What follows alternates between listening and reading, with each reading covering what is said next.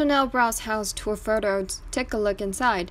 Janelle Brown, husband Kody Brown, and fellow sister wives Mary Brown and Robin Brown have relocated from Las Vegas to Flagstaff, Arizona.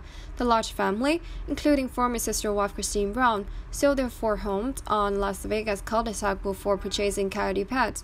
While Kody's goal was to build one massive house to house his entire polygamous family, his wives were less than thrilled with the prospect at the time.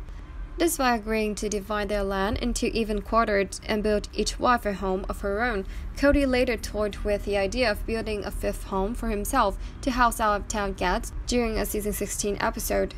Janelle, who has children Madison, Logan, Hunter, Garrison, Gabriel, and Savannah with her husband, decided to take matters into her own hands after multiple delays in the construction process. She announced in June 2021 that she had moved out of her rental home and would be relocating to the family property after purchasing an RV master bedroom. During the coronavirus pandemic, she showed viewers a glimpse of her bedroom while self-filming. Flagstaff, Janelle chose a ranch-style home when she relocated to Arizona. Order up.